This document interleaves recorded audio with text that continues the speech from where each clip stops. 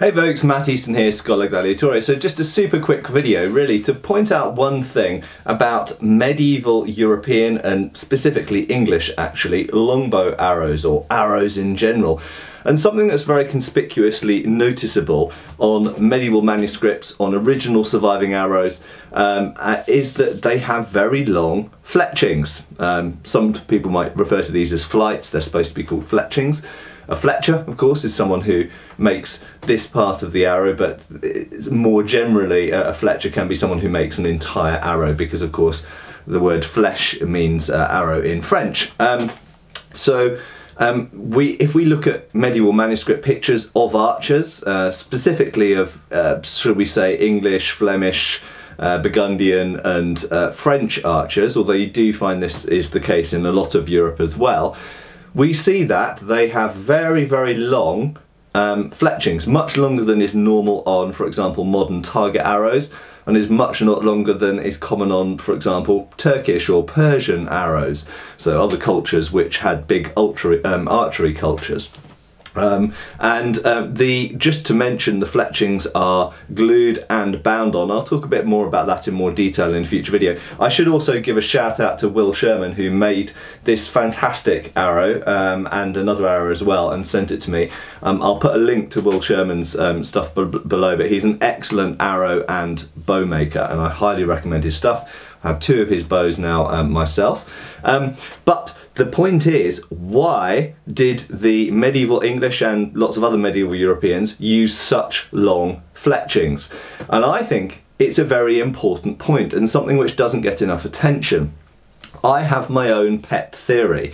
My own pet theory is this. I will state it shortly without too much explanation. I think it's to do with getting the arrow straight as quickly as possible on its flight path. So when you shoot an arrow, it has to go around the bow, and this means that if you look at an arrow being shot in slow motion, there's an oscillation to the arrow.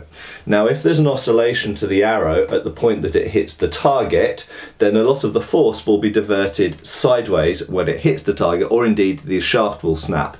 If the arrow is going perfectly straight into the target, then a lot more energy will be transferred to that target, aiding penetration.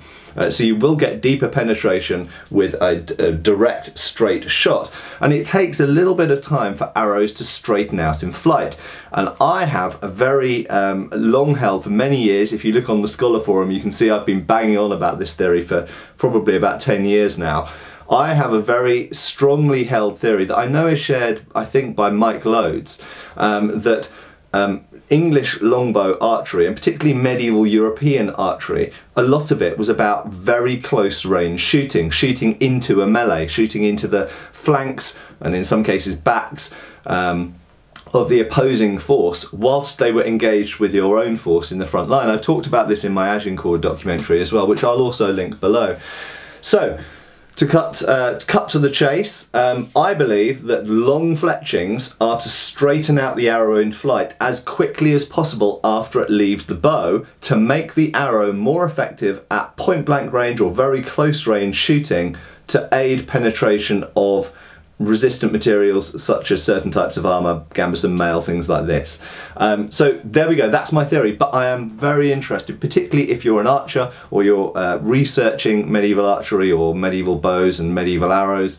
If you're a warbow archer, for example, I am very interested to hear your theories. I'm not saying that I'm right, this is just my theory. It might be wrong, it might be right, who knows.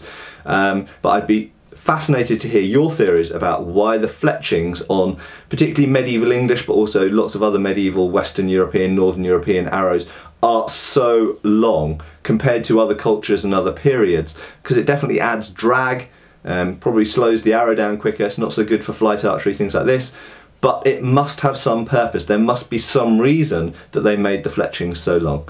So fascinated to hear your responses, and even if you just think that my theory might be right.